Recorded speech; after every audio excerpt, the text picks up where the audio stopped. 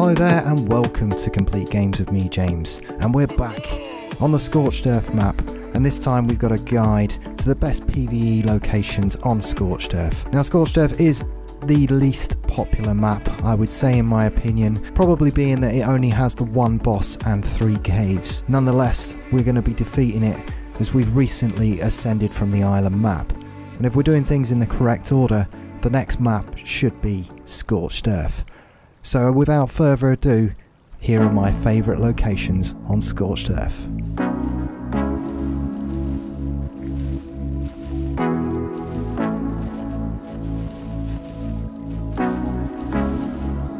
Okay, so the first location I want to talk about is the Green Obelisk. Not a hard location to find, but one of the reasons I bring it up is that water is going to be something we need to take into account anywhere we're going to be building on this map. And this is one of the few areas in the game that has a really nice lagoon of blue water. So if you're going to be setting up shop, the Green Obelisk is definitely a picturesque location. There's plenty of flat surface here, and we're sat nestled in among these 3 mountains. Now anywhere around the Green Obelisk, in my opinion, is a great place to build. It has the views, but it also has the resources. Clearly it has the most rich in abundance metal resources, and it is the only area on the map that has the little oil vein nodes as well. So the Green Obelisk is definitely strategically a really good place to set up if you're thinking about beating this map on PvE.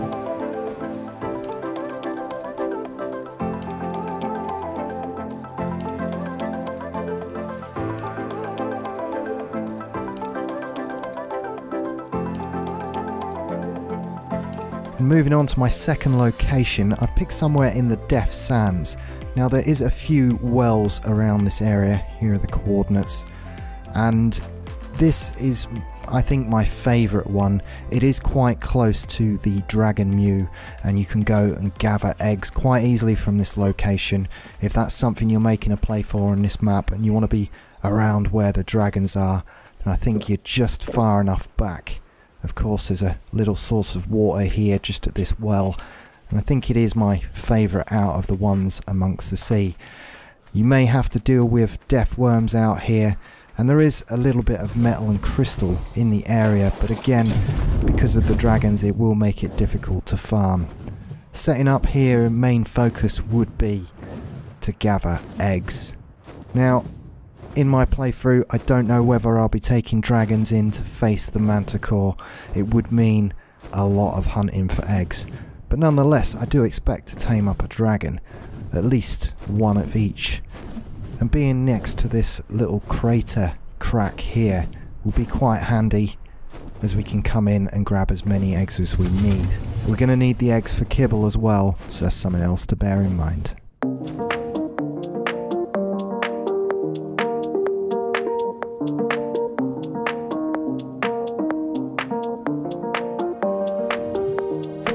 And my next choice of location would be at the Twin Peaks. Now, there are plenty of nice spots to set up along this gully that runs through the centre of the Scorched Earth map, but I think this little point here with the 2 peaks and the waterfall is by far my favourite. Here's the coordinates. If I just bring up the map as well, you can see that we're not far away from some mountains. We're in fact quite close to some crystal, and out towards the east of this position we've also got the Green Obelisk, and there is some rich metal resources not far from this position. You could also set up an oil node, and I think all in all this area is my favourite out of the stretch of this river here. So I was going to choose one location along this river, and I think this one wins it for myself. There's also often a red loot drop that spawns on top of that bridge there, I'm pretty sure, and there's also a blue drop there.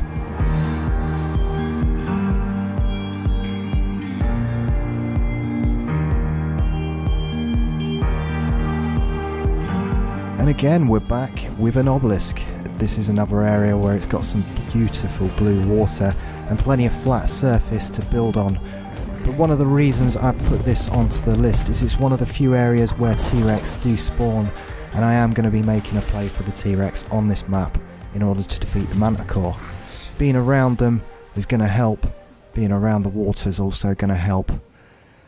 Being set up at the Blue Obelisk, we're not far from the mountains, and resource wise there's plenty of crystal in abundance.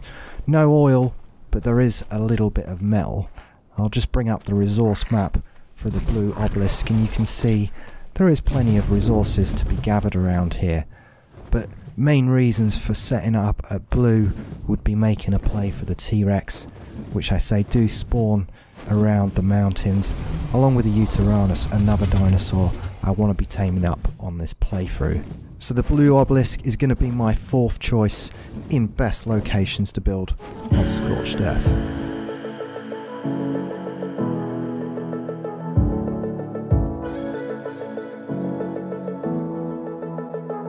And my last location for you is a starting zone.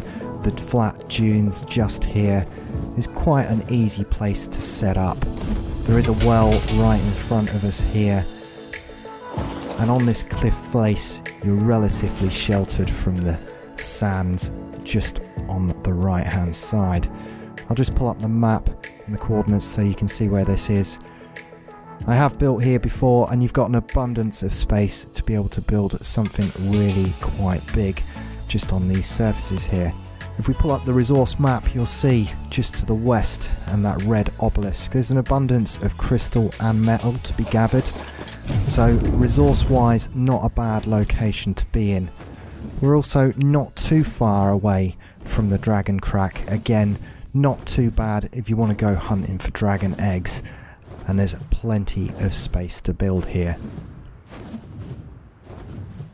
And there you have it, that's my top 5 locations for PvE players on the Scorched Earth map.